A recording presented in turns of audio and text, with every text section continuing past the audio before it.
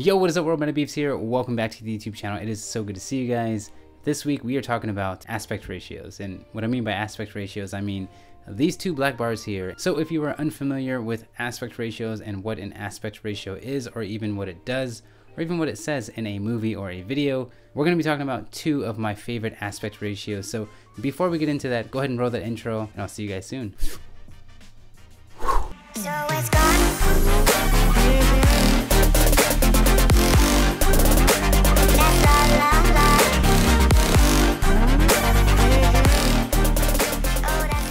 Alright, so today we're going to be talking about aspect ratios, and again, if you do not know what aspect ratio is, or what the black bars are in a movie, they're exactly that. They are the black bars that are above and below, or maybe even on the side, in certain movies, TV shows, music videos, and all other videos as well. Now I remember way back in the day, back when I was younger, the aspect ratio 4:3, or these black boxes that you see here, that was the standard broadcasting aspect ratio, and if you look back at older TVs, they were all in little boxes. So that is why 4:3 or letterbox was used back in the day, and if you look at older videos or footage or movies or TV shows, you'll see that they're in a square. Now, fast forward to the early or mid 2000s, the aspect ratio of 16:9, these bars right here that you see below and above me, became popular, and now that was the new broadcasting aspect ratio. It's a mouthful, but anywho, like I was saying, I want to talk about two of my favorite aspect ratios, which I have been using in some of my recent short films. I'd like to show you some examples of what they look like, what they feel like, and what it could possibly mean in a movie or a short film. Now, I remember a time when I first started making short films and videos, I did not use these aspect ratios. It wasn't until I met a friend who told me to add some black bars in your videos or in your footage to make it feel cinematic.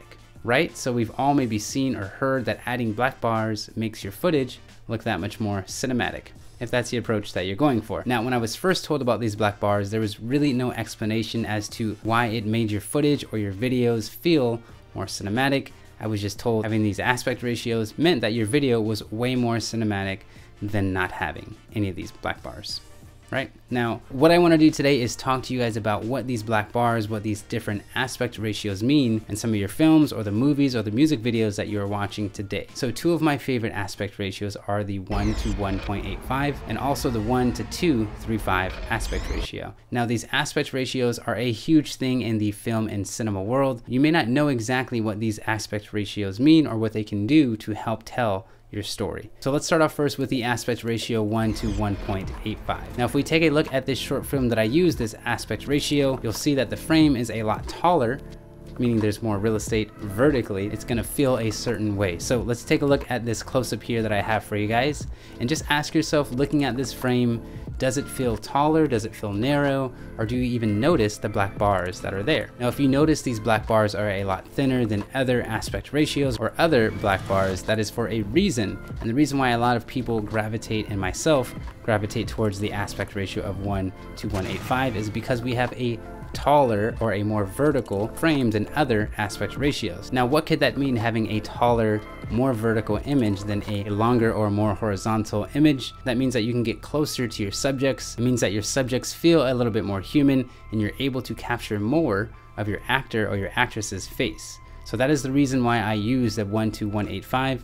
If I know that I'm going to be filming a lot of close-ups, I'll gravitate towards that 1:1.85 aspect ratio. Now, aside from getting closer to your subjects when filming in the 1:1.85 aspect ratio, as a camera operator, when you're operating and filming in this aspect ratio, it allows you to move around a lot more freely without having to worry to cut off any characters' faces or any locations top to bottom. It just allows you to think and move differently. And also, when I'm filming 1:1.85 and I'm operating, I don't have the anxiety or the worry to get my framing done right because I have a lot more room vertically up and down. So like I said, I can come in closer, or if I wanted to back up for a wide shot, I'm able to get a lot more things or objects into the frame than what I would with a smaller aspect ratio. So as an operator, I really enjoy filming in the 1:1.85. Just gives me a lot more space vertically, up and down, up and down.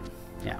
Alright, so let's take a look at the second aspect ratio, which I absolutely love and I have used and plan to use in many other short films. 1:235 is one of my favorite aspect ratios. The black bars in this aspect ratio are a little bit bigger than the 1:185, which means you have a lot more room horizontally in your frame. Now, I remember when this was a new and popular thing to have in movies. I remember popping in the DVDs when I was younger and wondering why in the world are there these huge black bars that are blocking some of the image.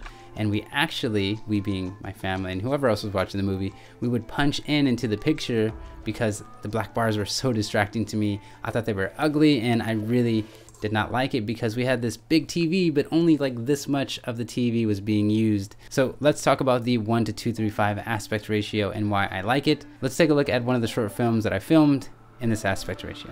Alright, so as you can see, we have a single close-up right here on our actress. And as you can tell, there is way more room vertically right and left. So if we look around and see the frame and kind of search for what's in the background, this aspect ratio is a lot nicer for that. You're able to see what's in the background as well, who is our main subject and focus. So that is one of my favorite reasons why I love this 1:235 aspect ratio. The wideness of the frame is something that complements the location that you're in. So using this aspect ratio based off your location is going to help sell that location, is going to help show a lot more corners, walls, or whatever it is that's in the frame. Now, as far as what does this aspect ratio mean when it comes to story, again, like I was saying, if you want to show a lot more in the frame horizontally, if you're shooting anything like landscapes, for example, this is a great aspect ratio to use because it highlights everything as wide as your lens can show, which means you can help sell a location. Also, if you're going to shoot a 2-shot, this is a great aspect ratio to use because it's so wide. You can share the frame with 2 of your characters really nicely. You don't have to worry too much about being crammed because there's so much space vertically. Now, this is one of the trickier aspect ratios for me, at least, to operate in. When I'm operating my camera and I'm shooting in this 1:235, I always have to be aware of my frame being so thin. So that is something to consider when filming in this aspect ratio as well. Alright, so that is a quick look into my 2 favorite aspect ratios and why I use them, and also how I use them to help tell a story. So remember, the next time you watch a movie, a short film, or a music video, take a second to notice the black bars that are above and below your frame and ask yourself, why do you think the filmmakers are using a certain aspect ratio over the others? Now, a quick way to get that cinematic look is to use these black bars. Yes, of course, I think we all know that as filmmakers, but I hope this video has given you a little bit more clarity as to why filmmakers use 1:185 versus 1:235 and all the other aspect ratios that are out there. They all help tell a story. If you think of them as picture frames, every picture frame is different than the other, and they all help to tell the story of that picture or of that movie. All right, so the next time you talk about aspect ratios, think about what each aspect ratio means and why it's going to help tell your story better than the rest. And also, now you have a lot more knowledge than I did when I first used these black bars. This is something that I am continuously doing research on. I love to learn more and more about aspect ratios because they are like picture frames. They all help and tell a story or a frame different than the others. So I know this week was a short one and I did not vlog at all, but I hope you did take something from this video. Maybe you have a better understanding of aspect ratios and why filmmakers choose to use certain aspect ratios. And also, before we go, let me know down in the comments, what is your favorite aspect ratio? Or maybe you hate aspect ratios, or maybe you learned something new from this video. Let me know in the comments. I'd love to hear about it, talk about it. All right, so if you enjoyed this week's video, you know what to do. Go ahead and do a super jump on that like button down below, and also get subscribed to the YouTube channel because every Wednesday is a brand new vlog. Again, I'm Matty Beebs, the cinematographer, and I'll see you guys in 7 days. Peace.